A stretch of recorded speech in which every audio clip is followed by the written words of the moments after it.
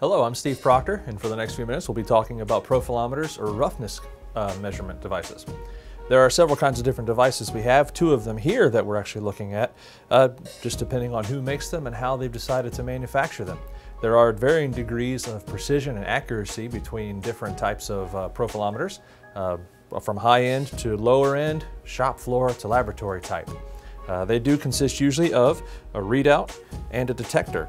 The detectors on some models can usually be removed and mounted remotely, all sorts of different configurations, while other types can be set up in different configurations to measure on different axes.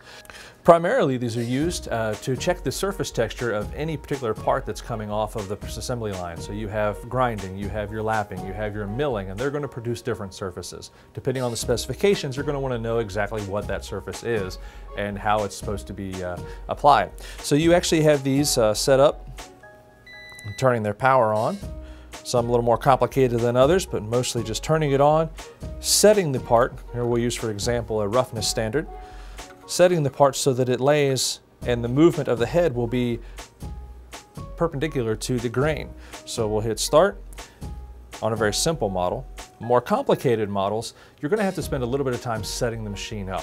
Different lays, different roughness specifications are going to require different setup parameters, different cutoff values, different evaluation lengths.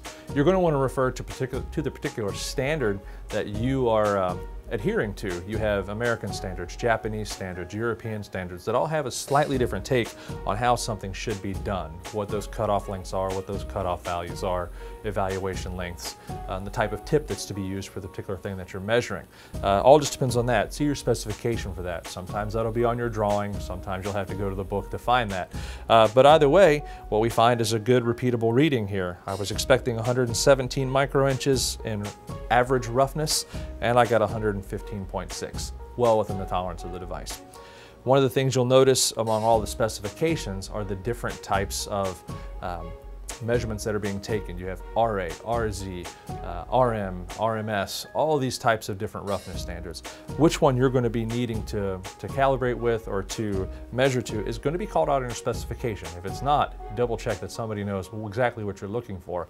All of these numbers mean something different about the surface you're measuring. The biggest measurement errors that you can get when using a profilometer is setting it up incorrectly. So when you're looking at a particular measurement, you're going to make sure you have your cutoff values, your evaluation lengths, all of this set up properly for the particular measurement you're taking. If you're going for too high a measurement with too short of an evaluation length, you're not going to get the right measurement. It'll be perhaps intolerance, but it won't be representative of what you're actually measuring. And this is the biggest problem. The next biggest problem that most people get is they're actually not crossing the grain. And so as you have a particular milling going on, it's going to come across a particular grain. You're going to want to cross that grain so that you're getting a texture of it versus just sitting down in the trough of a mill pattern. Cleaning and storing is relatively simple. What you're going to do is use a very mild cleaner. You're going to make sure the case is kept clean. You're going to make sure that the detector is kept clean.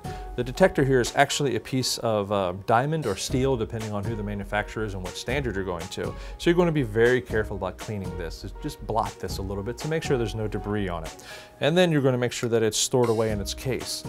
Devices such as these, relatively simple. Keep everything simple and clean. Make sure that we do the same thing with our detector here, and then for here, simply fold it away, and there's actually an included case that slips over to protect the detector.